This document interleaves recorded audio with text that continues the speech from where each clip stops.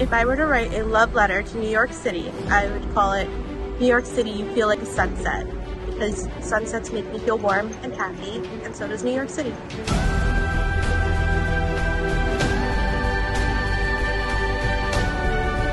I know Milton Glaser loves you, New York, but I've loved you all this time. It makes me alive. It makes me adventurous. Sometimes alone, but most of the time, very happy. It's an ongoing love story. I'm telling about it in paint. Words fail me. My neighborhood, Flatbush. Yeah, best thing to say. I love this walk I'm taking right now from 47th to Canal. People having fun, children running around, playing.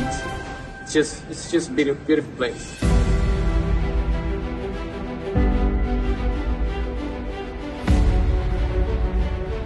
I think I've been acting this way because I have a big fat crush on you.